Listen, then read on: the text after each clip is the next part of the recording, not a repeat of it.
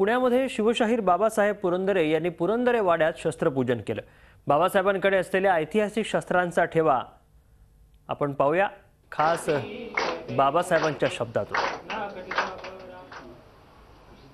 असं तुमच्या हातामध्ये एक खूप जुनं असं शस्त्र आहे, तो याला म्हणतात गोळकोंडा कटार।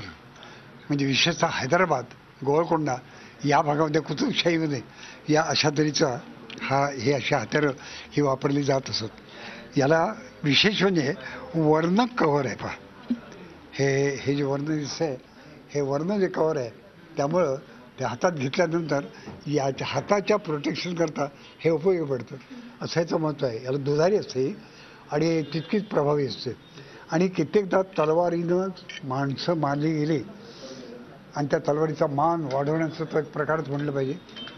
माझ्याकडे अशा काही तलवारी आहेत की ज्याच्यावरती 3-3, 4-4 छिद्र आहेत। आता ही पण एक तलवार आहे आणि अशा तलवारीवरती कित्येकदा इथे अशी 3-3 किंवा 1 किंवा 2 अशी छिद्र असतात आरपार, त्याच्यावर त्या सोन्याने रिपीट केलेलं असतं।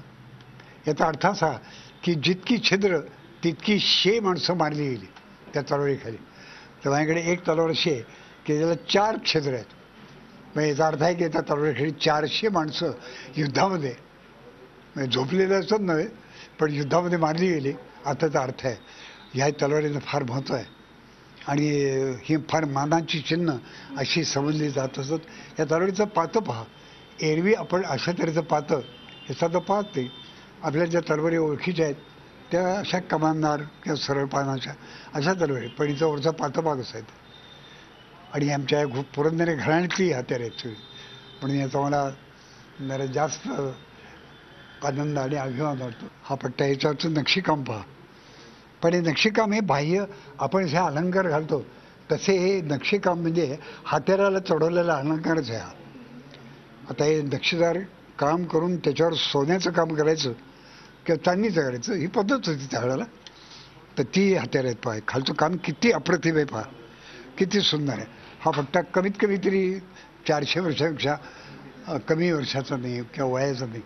हा धनुष्यबाण आहे, हा तुर्की आहे, तुर्कस्तानचा तयारून आलेला आहे आणि हा पण नेहमी जसा वापरतो तसं वापरायचा, पण फार अप्रतिम दर्जाचा आहे, पोलादाचा आहे।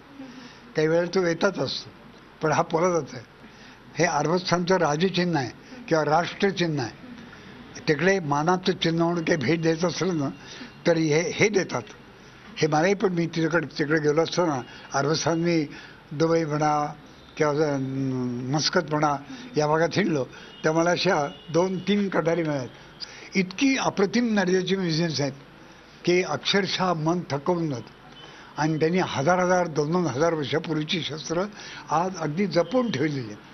आपल्याकडे ते झालं पाहिजे, सांभाळलं पाहिजे, नाही तर उद्या आपल्याला तुम्ही विचारलं कोणी की तुमच्या भारताची, तुमच्या महाराष्ट्राची परंपरा काय आहे तर आपण काय दाखवणार होतं ना, तर उद्या लोक आपल्याला हसतील की यांच्याविषयी एवढा मोठा ठेवा होता पण यांनी काही सांभाळला नाही, जपला नाही आणि शेवटी कुठेतरी जुन्या बाजारात याने विकला।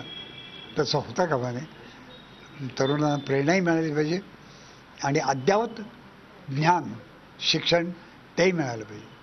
एकूणच ही जी पूर्ण शस्त्र आहेत ही शस्त्र आपल्या इतिहासाचा एक खजिना आहे आणि या खजिन्याचं संवर्धन होणंही तितकंच महत्त्वाचं आहे असं म्हणणं बाबासाहेब पुरंदरे यांनी आत्ताच मांडलेलं आहे। व्हिडिओ जर्नलिस्ट निलेश सागवेकर सोबत Ashwini Pawar, Zee media, Pune. Zee 24 तास एक पाऊल पुढे।